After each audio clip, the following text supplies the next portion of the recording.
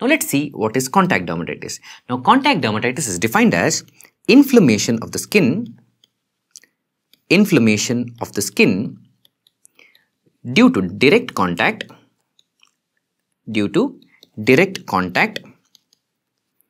between the skin and the substance. So the inflammation of the skin which is happening due to direct contact between the skin and the substance is called as contact dermatitis. In this relation, we have two important types. Number one, we are going to have irritant contact dermatitis. Number two, allergic contact dermatitis. So these are the two types of contact dermatitis we need to remember. Irritant contact dermatitis is more common. It's seen in around 80% of the patients. And allergic contact dermatitis is less common. Now let's see what are the salient differences between irritant contact dermatitis and allergic contact dermatitis. First point is in relation to predisposition. Now what we have to remember here is irritant contact dermatitis is going to affect all those people who are exposed to the irritant. So it affects all who are exposed. Whereas allergic contact dermatitis is seen in selected individuals, and that's why it's seen in genetically predisposed people. Genetically predisposed. So this is the first differentiating factor. Now for example, if I keep an example in my mind, it becomes very easy. Now imagine I am going to come in contact with an acid. Now will acid burn only selected people's hand or will it burn everybody's hand? Whenever acid is going to come in contact, it is going to burn everybody's hand, isn't it? That's why it is going to affect all those who are exposed. When I talk about a particular allergy, it could be a hearing allergy, it could be metal or nickel allergy. So here what happens, allergy is not seen in everybody. It is seen in only selected group of people. That's why this is termed as seen in genetically predisposed people. Let's go to the mechanism. What is the mechanism of irritant contact dermatitis? It is non-immunological. It is non-immunologic. So when I say non-immunologic, then how is the damage happening? This is due to direct tissue damage. It's due to direct tissue damage. Whereas talking about allergic contact dermatitis is a classical example for an immunological mechanism. And here it is a type 4 hypersensitivity reaction. So only in selected individuals they mount a type 4 hypersensitivity reaction to the particular allergen. Now let's look at the distribution. Now when I pour acid on my hand, what is going to happen? It is going to burn only the area where the acid has come into contact, isn't it?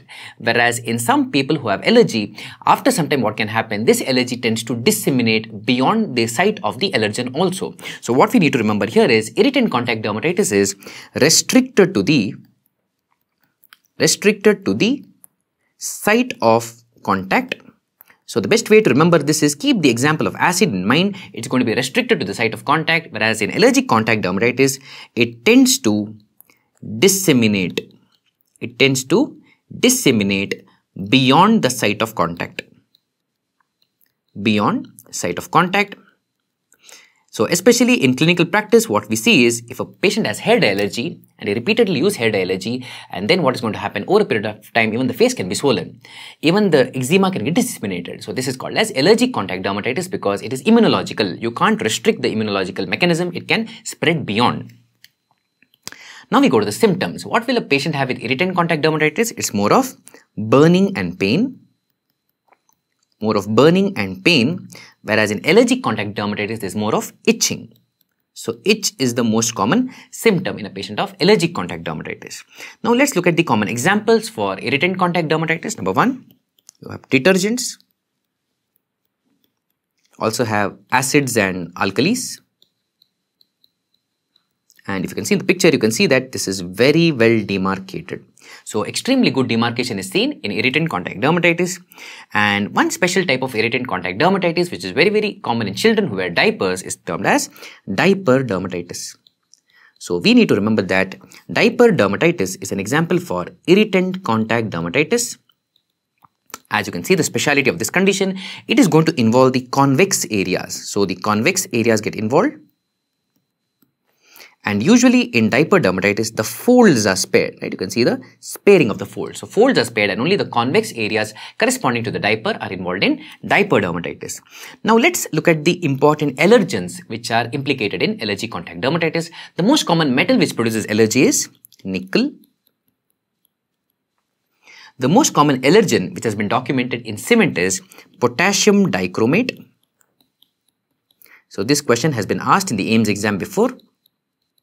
When we use topical medications to treat patients, the most common antibiotic which dermatologists generally never use is neomycin. So neomycin, I've seen a lot of patients who use neomycin and develop contact dermatitis to it, and this is very, very common as a topical antibiotic. And in bindi, what we have to remember here is, you can see this is the area which corresponds to the bindi, and many of the times the patients have got allergy to the sticker or the adhesive which attaches the bindi on top of the forehead, and this allergen here is called PTBP. It's called para tertiary butyl phenol. Para tertiary butyl phenol. So this is the name of the allergen. And in order to confirm our diagnosis of allergic contact dermatitis, we have a very, very important test which is known as patch test. So once again, to repeat, patch test is used in the diagnosis of allergic contact dermatitis. It's used in diagnosis of allergic contact dermatitis. And what type of hypersensitivity is it? It's an example for type 4 hypersensitivity reaction. So how do we perform this test? So number 1, allergens are applied over the back. So allergens are applied over the back. So this is available as a kit in the market, the Indian Standard Series, and here these stickers are available, and these are all the different allergens. So we name the allergens and we attach it over the back, and what do we do is we are waiting for a delayed type of hypersensitivity response. So when am I going to take the reading? You look at the question in the exam and answer the question correctly. If the question is asked in the exam, patch test is read at, or the question is asked as patch test is usually read at. So if the question is read at or usually read at, your answer is going to be 48 hours or 2 days. So this will be your answer. In case the question is modified, which happened in the recent AIIMS exam, patch test is best read at, then your answer is going to be double. It's going to be 96 hours or 4 days. And what we do is, when we do the patch test reading, we look at the different chambers and we see where do we see the allergens here, right? So we can see the inflammatory response to some particular type of allergens, and then we look at the report and then we tell the patient, see, you're allergic to these substances, so you have to eliminate them from your life.